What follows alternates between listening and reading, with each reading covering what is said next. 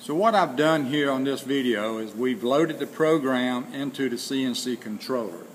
You can see the program listed here. Our program was letter O, number 54321. What I'd like to do in this video is go through the graphics mode on this program so you can see what that looks like. In order to run the graphics, we must be in memory, so I will push the memory button to make sure we're there. To go to the graph screen, we must push this button twice. This is the setting graph button. If we hit it only once, we'll go to the settings for the machine. If we hit it twice, we go to the graphic screen. So I'm going to press it twice.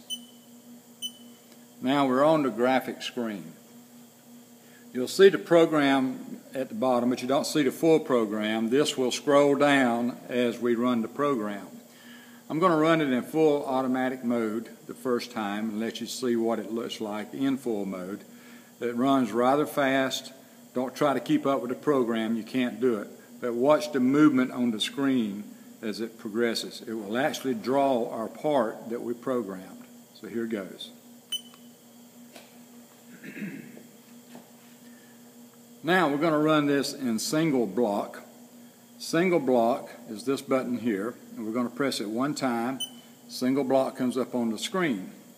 What's going to happen here is when I hit cycle start, whatever line is highlighted, that line will be activated and the graphics will move for that line, whatever it is doing.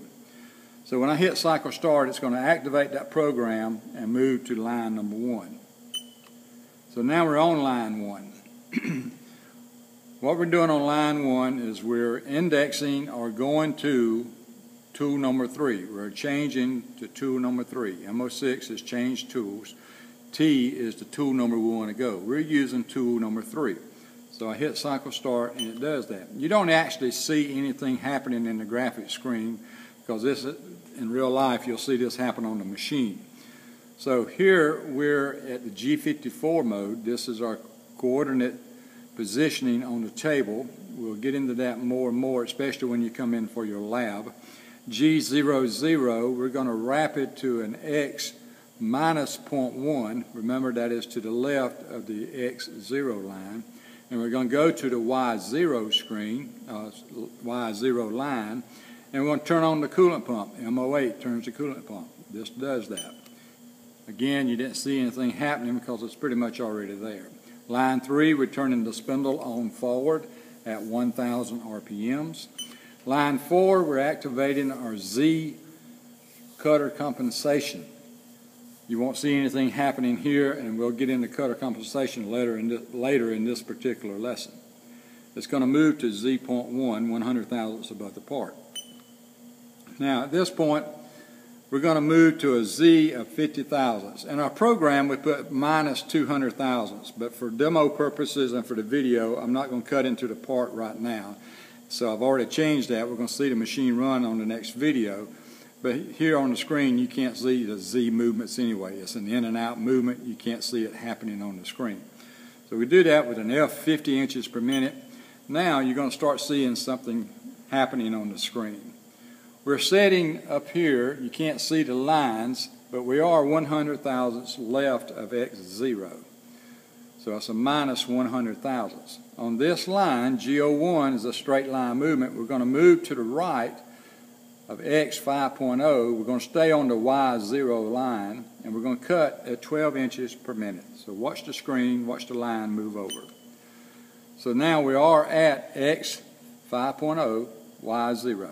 On the next line, line 7, we're going to, again, a straight line movement, but this time we're going to come straight down. We're going to stay on X5 and move down to Y minus 0.4 and keep at the same feed rate of F12. Watch the screen, it will go down. So there we are at the point of line 7, X 5 inches, 5 inches to the right, 4 inches down. On this line, we're going to move over to X0, staying the Y minus 4 inches.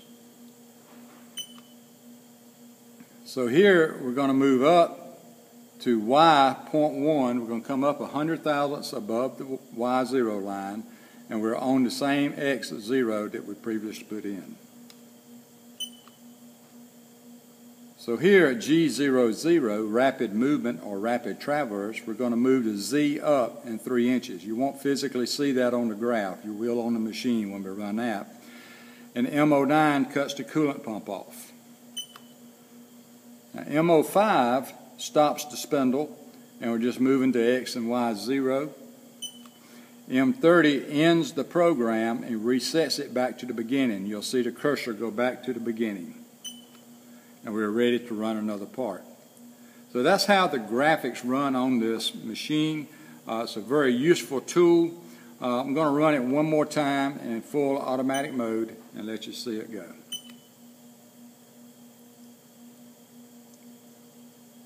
The graphics are very handy in pointing out mistakes. If there's an error in there, you can see it on this and correct it on the graphics before you physically run the machine.